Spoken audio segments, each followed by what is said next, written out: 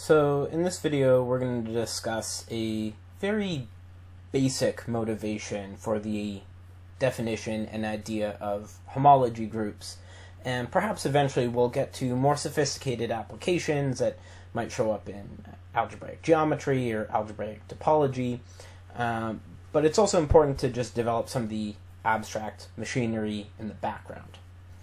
So towards the end of a motivation, let's consider a morphism, a homomorphism of abelian groups.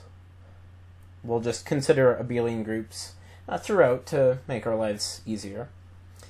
And let's attach on this map iota, which just maps what I'm calling 0, the trivial group, with the obvious map sending the one element to 0, as it has to be a homomorphism. And I'm also going to denote a map, which I'll mark by 0 as well, because it's going to send everything in the group H to the one element 0 of the trivial group. Okay, so just to make some seemingly benign observations here,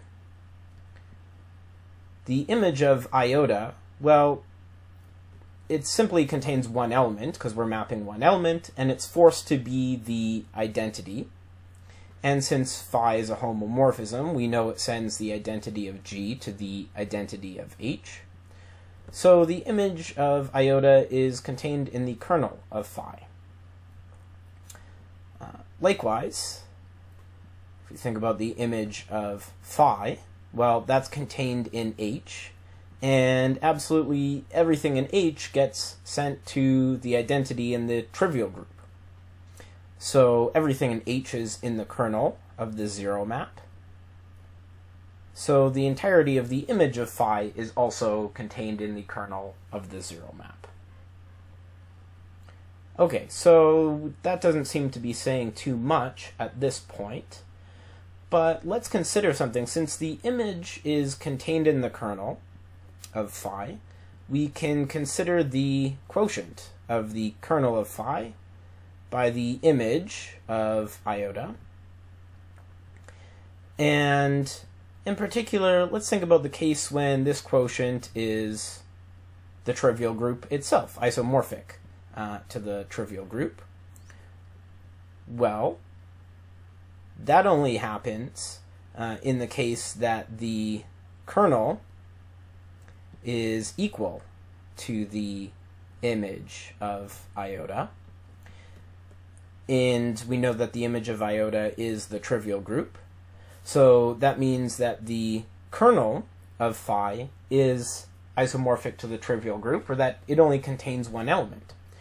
In other words, this would tell us that phi is injective. Likewise, let's think about what happens with the kernel of the 0 map modulo the image of phi. Now, if this was also the trivial group, again, that would tell us that the, in this case, the image of phi would have to be the equal to the kernel of the 0 map. But the kernel of the 0 map is all of H. By definition, it sends the entirety of H to the one element, the identity element of the trivial group. And so this is really encoding the information that phi is surjective. Now, I realize it may seem like we've... so, in this case, if phi is injective and surjective, we know that it's a bijective homomorphism. In fact, it's an isomorphism of groups. And it may seem like we've really done a lot of jumping around here, talking about quotients, and not really gained much. It just sort of seems like a fancy way of describing bijection.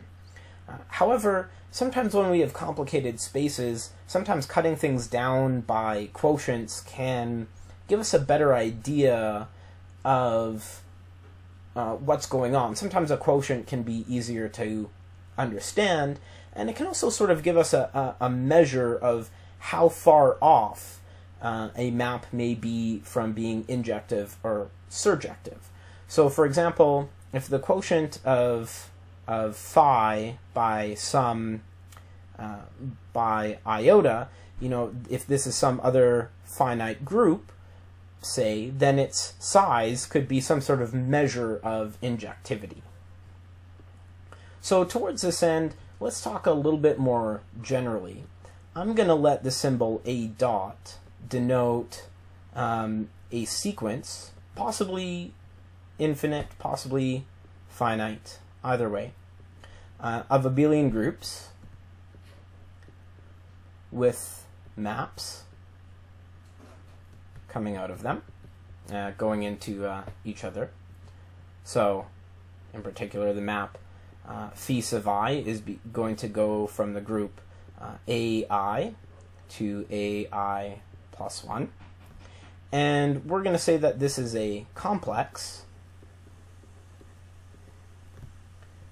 if it happens that the image of phi sub I is contained in the kernel of phi sub I plus 1. So, as we noted, the somewhat trivial observation, if we have a homomorphism of two groups, and we have these sort of trivial maps with the trivial groups on either end, this gives us a complex. And we're going to say that the complex is exact at I, we should specify, if the image of phi sub I is exactly equal to the kernel of phi sub I plus 1. So finally, we come to the definition of the ith homology group of our complex. And this is defined whether or not the complex is exact.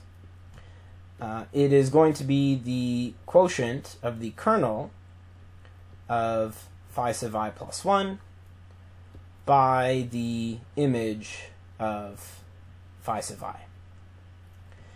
And so what's happening then is homology groups are a measurement of the exactness of different parts of some sequence of abelian groups. And in particular, this can give us important information about groups such as injectivity or surjectivity.